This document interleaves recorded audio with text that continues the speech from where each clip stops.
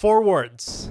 Shopify Unite Summer 2023. Okay, I know the number is not a word, but you know where I'm going with this. That means Shopify has released another set of good updates for us to take a look at. Now, I don't know about you guys, but I haven't even gone through the previous Shopify Unite update, and here we are. We have another set of good updates to take a look at.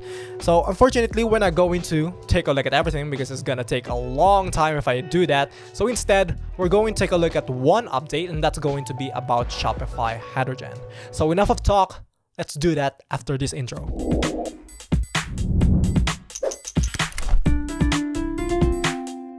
Hello and welcome back to WeeklyHow. My name is Bernard, and today we'll be taking a closer look at one of the brand new updates that came from Shopify Unite Summer 2023, and that is the custom storefront.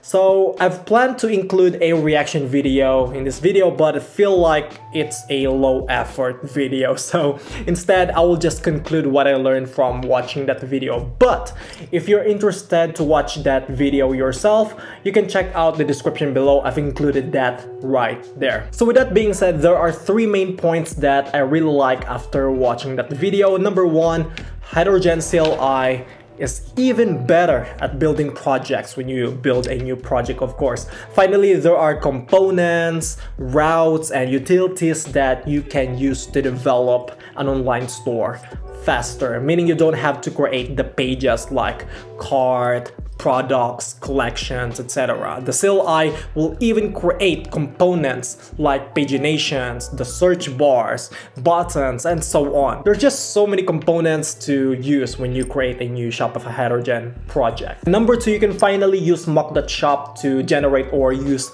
products and collections. No, they are not real products. They're basically just a placeholder data that you will need to replace when you connect your Hydrogen app to a development store. So when you create a new Hydrogen app, by default, you will have this mock.shop. Unless if you create Hydrogen app, you specifically say do not use mock.shop. But just to summarize, all of this is just a placeholder data. They're not real products, just to keep that in mind. And number 3, lastly, this is one of my favorites. You can finally use an alias to execute Shopify Hydrogen commands. So instead of running Shopify Hydrogen dev, you can use h2 space dev, which is of course shorter compared to Shopify Hydrogen dev command. And that's pretty much it. I know I could have mentioned other things like you can use CSS frameworks like Tailwind CSS, and if you want to use TypeScript, you can. But I didn't. We'll just figure it out later in this video because we're going to start a new project. Am I glowing? I'm glowing. Okay, so jokes aside, just ignore the sunlight. The sun is literally shining in front of me. But jokes aside, just keep in mind, all of these things that I mentioned can definitely disappear or just change. Because literally, the last 2 videos that I made previously, they're just out of date instantly. So yeah, unfortunately, that can happen. So if you're one of those people who watched my last 2 videos, you can just continue here and we'll start again from scratch, okay? So that being said, let's go back to our computer and build a new Shopify Hydrogen app. Okay, so we're back here in our computer. I will be using Windows instead of Mac OS. But don't worry, all steps are going to be similar regardless of what operating system you're using. The only thing that you need to make sure that you have is Node.js as well as NPM. So I'll also include the following resources in the description below. So if you want to check it out, it's right there. But if you take a look here, we have the following requirements, like I said, Node.js and NPM. So by default, when you install or go to nodejs.org and download the LTS installer, you should have Node.js as well as NPM by default when you install them. If you don't know how to install this, you can check out YouTube videos online. There's plenty of videos out there that you can check out. I'm not gonna go through the entire process of installing Node.js and NPM. So make sure that you do that first before continuing this video. And once you have NPM installed, you should be able to run the following command, npm create, and then the package Shopify Hydrogen. Okay, so that's what we're going to do. That's the only thing that we need to do. In fact, all we need to do is just run this. So let's go back to VS Code and then open a new terminal. And then we're going to do that here. we're going to execute this command here. But before we do that, I will just open my projects folder. So what you can do is you can create a new folder by using the mkdir command and then name your folder between double quotes. This is going to be named Shopify Hydrogen projects. It's always a good practice to put your projects inside a directory.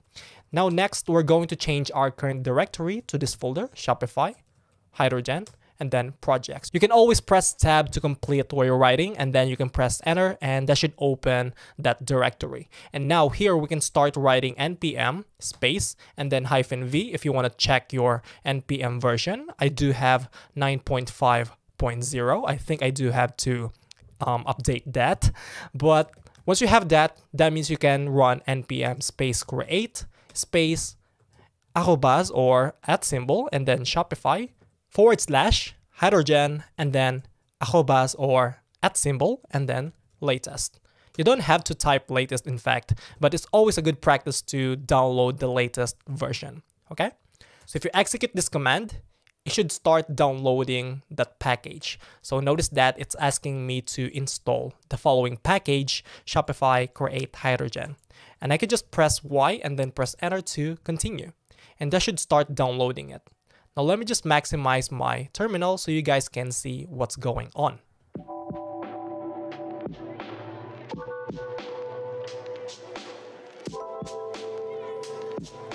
And once that's installed, it's going to ask you if you want to connect your Shopify Hydrogen app to a Shopify online store or Shopify account, or if you want to use mock.shop. Let's try and use mock.shop because this is our first time doing it. So let's try that.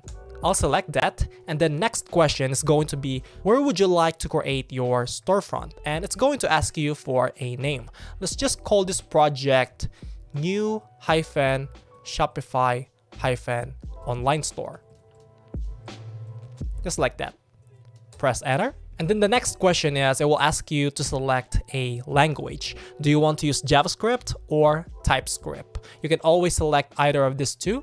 So just press enter. And then the next question is going to be about your styling library.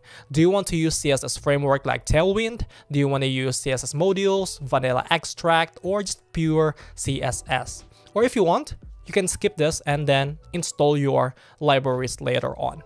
But I don't want to do that. We'll just use Tailwind CSS in this case.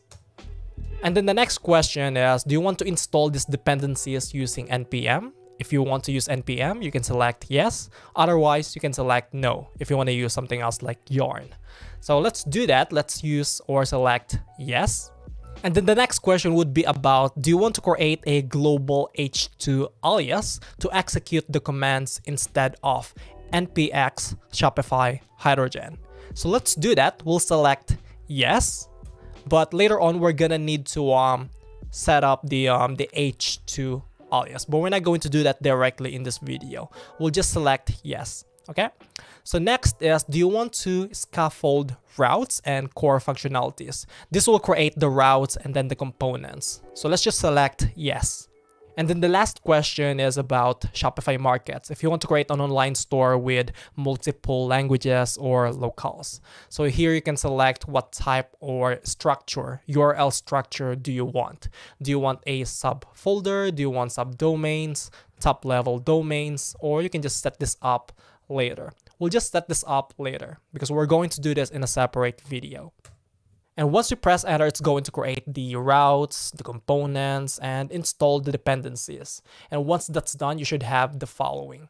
Now we can go to the folder by executing the command change directory and then the name of our folder and then npm run dev. In the meantime, we still don't have the h2 command. So if you execute h2, it's not going to work. So let me just clear my terminal and type h2.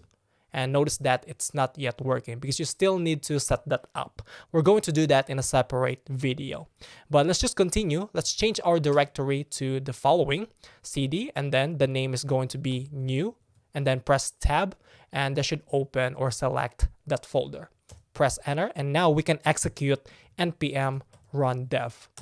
And then what it's going to do is it's going to run the hydrogen dev command and then inject the secret keys or secret words and then the public store domain to Oxygen. And once that's finished, you should have the following URL. You can open this and you should have your online store. And that's pretty much it for this video. And honestly, I am so excited for this update. There's so much new things to take a look at. The AI, the checkout, and Hydrogen, and just there's a lot of new APIs to just check out. And it's just making my heart beat so fast, and that's cringy, but you get my point. So in the future videos, we're going to just focus on taking a look at these things, and that means we'll be taking a break from making Shopify Hydrogen videos. Instead, we'll be taking a look at these new updates and just enjoy it, okay? Now, I apologize if some people wouldn't like that, because I know some of you are looking forward to Shopify Hydrogen videos, but for now, let's take a break a little bit and just focus on these new updates, okay? Anyway, if you enjoyed this video, let me know by, of course, liking this video and sub to the channel if you want more videos like this. Now, I'll catch you guys next time.